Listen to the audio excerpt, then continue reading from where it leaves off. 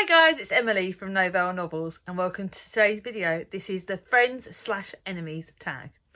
Now, it was created by another booktuber who I will link below, but guess who forgot to write the notes down and put it down. You guys know that I did the Friends tag and someone decided that they would do a Friends/Enemies tag. So like the enemies tag, so turn it completely on its reverse side. So I've got no idea what my little picture thing or how I'm going to do a picture for this. I was tagged in this by Nell and Scott from Gunpowder Fiction and Plot because they seem to like seeing me do my evil side. I will get back at you guys, by the way. One way or another, I will get back at you for trying to bring out the devil side in me, because I find it really hard to be nasty. I will be honest, some of these answers I found challenging. I've decided to try and be a bit more sporadic and a bit more instantaneous and try not to think about my answers too much, because if I think too much it hurts and I don't want to do that, do I? That's like really not a good thing for me. So let's get on with it. First prompt is E is for enemies. How many enemies do you currently have? I don't think I have any. I know some people don't like me. I know that I've had some people on BookTube unfriending me, but I don't think of anyone as enemies because I try not to do that. Previously, I've had bosses that have driven me around the bend and I've hated them. But that was in the old days. I'm a parent now, so I have to show the nicer side of me. I will be honest with you. I am a nice person. But just ask my sister Charlie from Charlie Brooke. If you get on the wrong side of me, that's not nice. I am nice to you guys on here because I'm at home on here. But if people upset my family or my kids, like my sisters, my kids, I turn into evil. You get 3 chances to do my head in. 3. If anyone goes past that, there's no going back. I'm a Christian, so I'll always forgive, but I will never, ever forget. This is a family trait.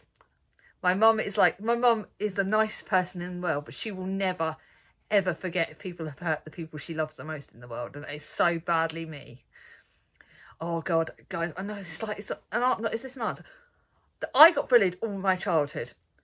When someone tried picking on Charlie at school, I still remember this to the day.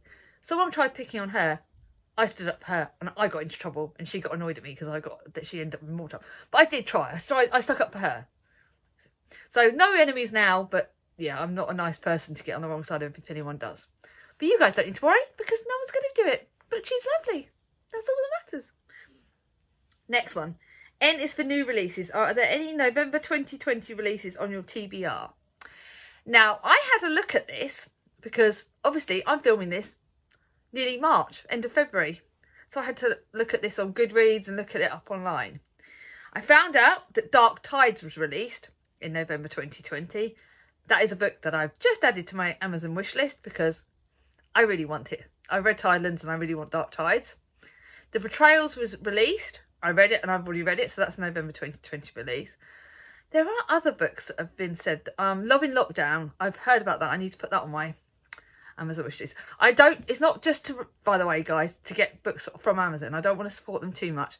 But right now it's another way of me keeping an eye on which books I'm looking out for when the shops reopen. Anyway. More rambling. E is for enrage. What does it take for a complete stranger to enrage you?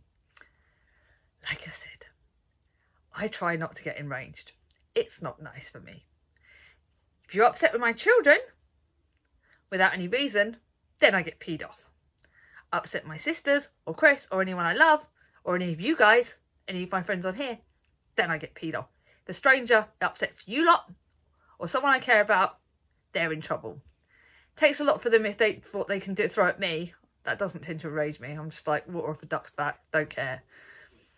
But although I did have one incident when last year, when I was on my crutches, no, like a couple of years ago when I was on my crutches and when I was really badly in pain, I was having problems getting in and out of my partner's car, and I accidentally slammed the car door. It's not slammed, I whacked my car door into someone else's, and this lady started screaming and shouting at me, and I got upset.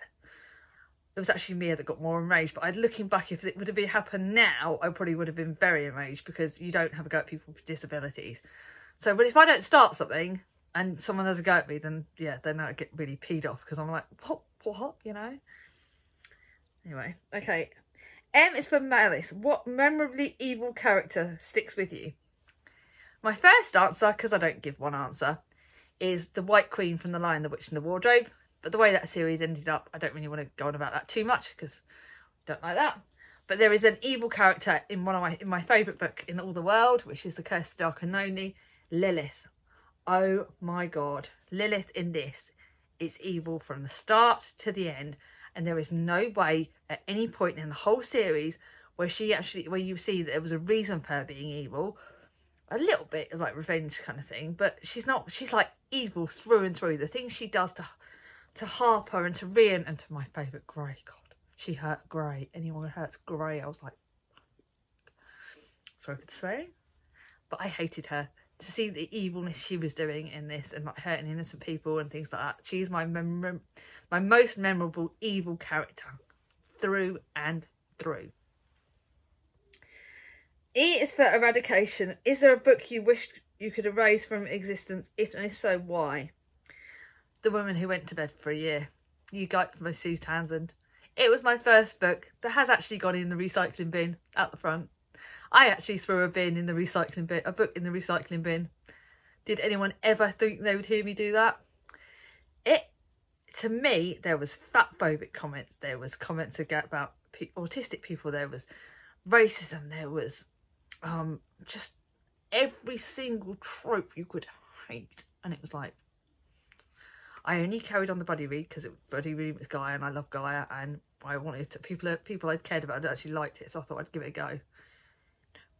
That's why I didn't give it to the charity shops, because I said to my mum, me and my mum had a discussion about it, and she was like, why don't you just give it to the charity shop? I said, no, because that would be encouraging someone else to read it, and I don't want to do that. I want to get rid of it. You put it to some use and get it recycling and go back to nature, whatever. Anyway. S is for seething. Is there a book that still enrages you years later? Okay, guys, don't kill me. Please don't kill me. Harry Potter and the Cursed Child. I know we try not to talk about that bloody author, J.K. Rowling. But that book was not actually written by her. It was a screenplay written by someone else. But I can't stop liking the Harry Potter series. I won't talk about it too much, you know I don't. But that book changes the ending of the Harry Potter book. So at the end of the Harry Potter book, it said how things worked out and stuff like that.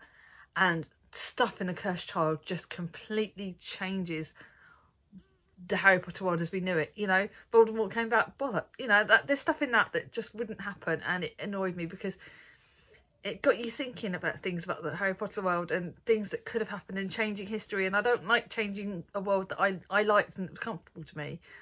And as much as, yeah, I don't like anything else to do with that bloody woman, the Harry Potter world is a comfort zone, and that's something I can't erase that from my head. I'm sorry, I really am sorry, but I can't. And The Cursed Child does my head in because it changes that world, it changes that comfortable place, and I don't like it. I don't like anyone taking me out of my comfortable places and making a world that made me feel safe at the worst times in my life, changing that. It's wrong. So no, that annoyed me. Anyway, I hope, Nell and Scott, you like this. I hope I've done an alright job of it. I am trying to be as well-rounded as I can, not just nicey Emily, trying to show that I do have not a nice side, and I've tried to change it around. I think it's a compliment that someone actually tried to turn my friend's tag and turned it round into an enemy's tag. I think that's quite a big compliment, and that tag video is one of my best videos that I've done on here. It was my own creation. To me, that was something that meant so much, and that's probably one of my BookTube things that I'll never forget. So I can't thank you enough for doing it, and I can't thank the guy that created it because it's brilliant. So I will link Nell and Scott's video down below. I am going to tag some people because let's try and pull this on its hook and try and think about it. I'm trying to think who hasn't done it and who would do it. Now I know Ange has done it, so you guys have got to check out Ange because she's lovely. Do I tag Gem? I'm going to tag Gemma from Read a Book Gem because you don't have a nasty bone in your body in general, but I think it would be quite funny to see you do it. Charlie from Charles Keithcote, I don't know if you've done the enemies tag. You of all people would be hilarious doing that, so definitely Charlie's got to tag Charlie. And I know who I'm going to tag. Becca from Becca's Bookshelves. Because she is hilarious. She's brilliant. She's funny. But she definitely has an evil side of it. She likes the horror-y kind of books and she likes things like that. So, there you go. I'm going to tag Becca, Charlie and Jem. Yes, they're BookTube besties of all of mine, but I would love to see you all do it. And actually, Tori from Hufflepuff Discovery. So I'm keeping the same people. Guys, if there are any of you that haven't done this video that want to do it, please do it. Please let me know that you've done it. And please tag me in it because that would be great. Anyway, that's enough for today. If you like this video, give it a thumbs up. If you're new to my channel and not subscribed yet, ring on my ding-a-ling. And I'll see you all soon. Bye-bye.